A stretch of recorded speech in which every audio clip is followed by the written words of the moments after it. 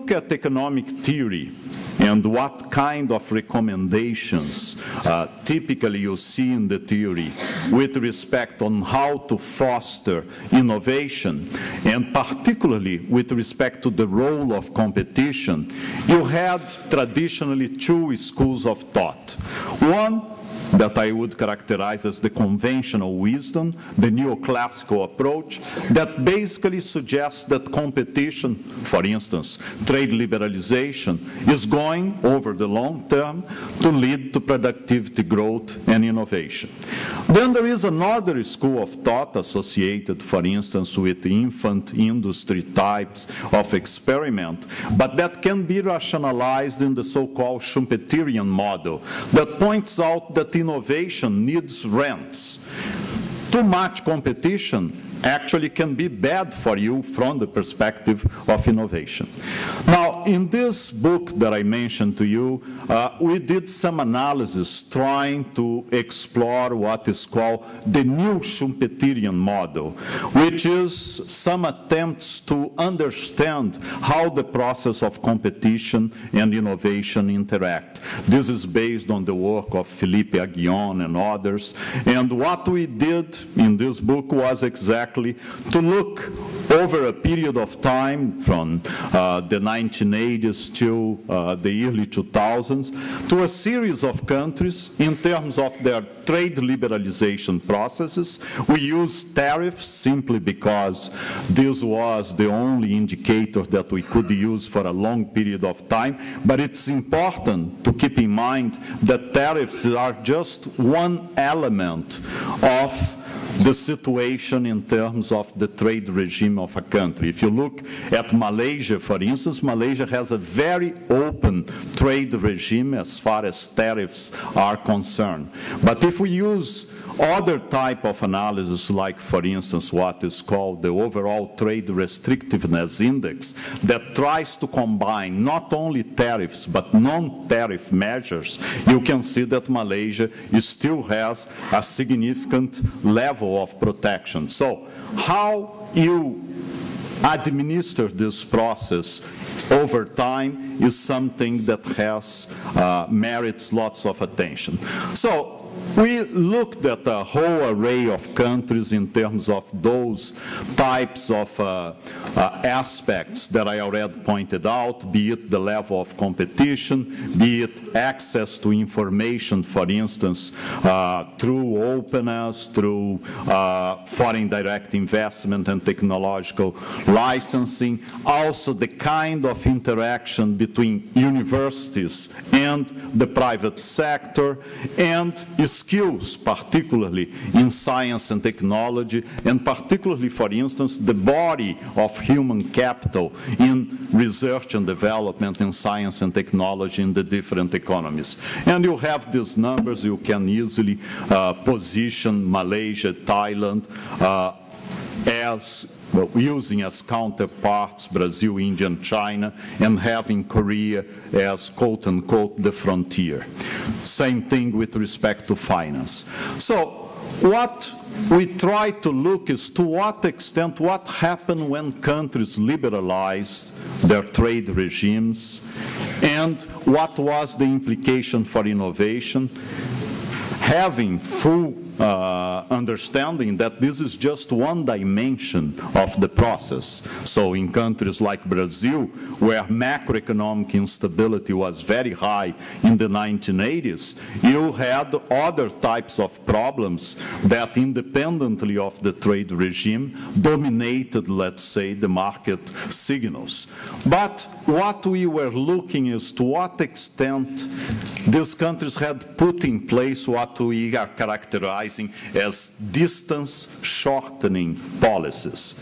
Distance shortening in the sense that are activities that try to support innovation, not necessarily industry champions, not necessarily a sector. It may well be research and development in general, be it through the fiscal system, be it through the educational system, university-industry cooperation, and how, for instance, and this study was specifically comparing Korea, as the frontier for the study, with China, Brazil, and India.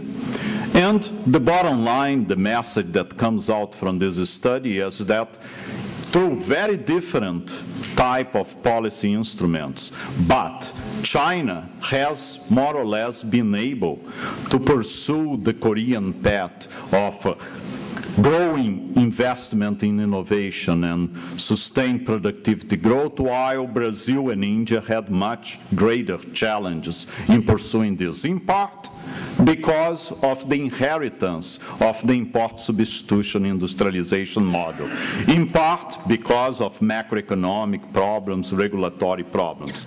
But what the analysis shows is that if we look industry by industry, again, we take the distance to the frontier as the difference in productivity levels between Korea and the same industry in Brazil, in China, and in India.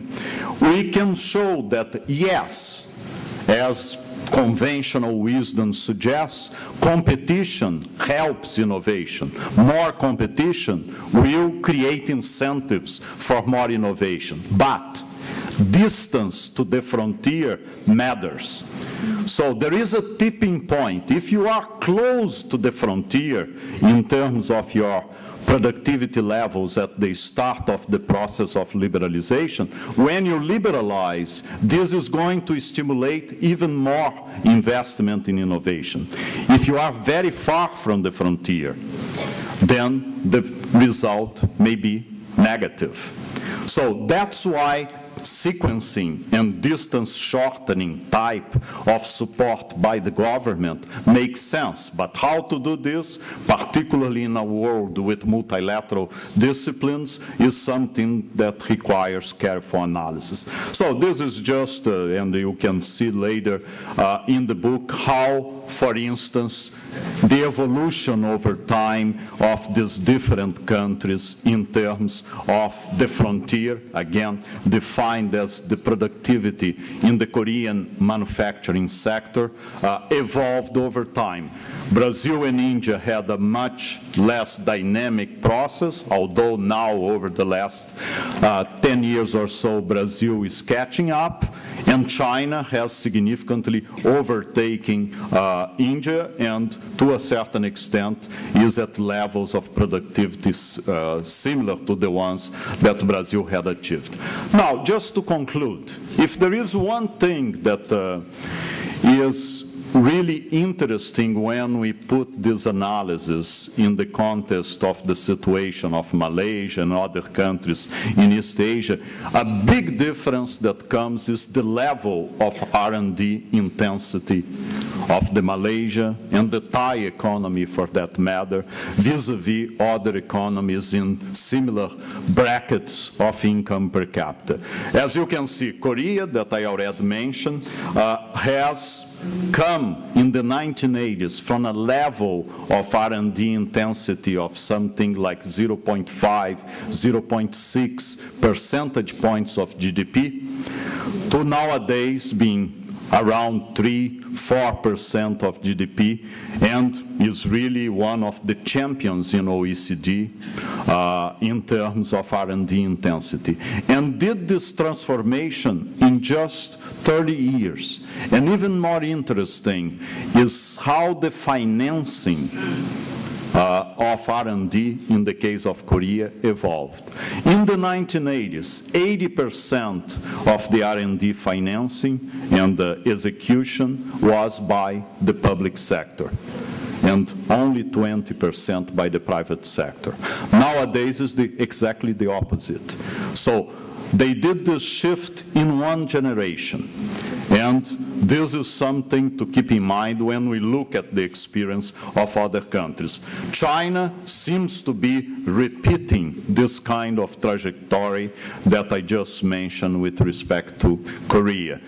In the case of Brazil, also now has levels of R&D intensity above 1 percentage point, but it's still very unstable. Now, Malaysia and Thailand, as I already mentioned, and here are some numbers, show much lower levels of R&D intensity than the other comparators that we have in this analysis. What is also interesting to keep in mind is that if we look, for instance, in terms of the growth in R&D over the last few years, you're going to see that Malaysia, in reality, and some of these slides, let me just clarify this, you don't have in your version because Philip Schellikens was going to make a presentation on Malaysia, but he was not able to join us because of a health issue in the family. So I just added a few slides on Malaysia, and I'm sure the organizers will distribute later these additional slides. But the point that this slide makes is that in terms of R&D spending as a proportion of GDP, both Malaysia and Thailand are, in reality, not catching up, are falling behind because the level of intensity of the comparators is increasing. The situation in Thailand is even more dramatic if we look also in terms of the question of number of professionals working on R&D, and the same thing for Malaysia. Now, it's true that Malaysia, in terms of growth rates in R&D, has significantly increased in the last few years. So it's probably now on a trajectory of catching up, but it still has a major hurdle ahead of it in terms, for instance, of the number of scientists and engineers that are available for working in innovative activities. So this is something to keep in mind. Other aspects that are interesting to look at is, for instance, if you ask the private sector in terms of the source of innovation, one thing that you can see that fares relatively low in terms of the answers from Malaysian companies is the question of cooperation between universities and the private sector. It's also the question of technological licensing vis-a-vis multinational corporations. So these are areas that require special attention.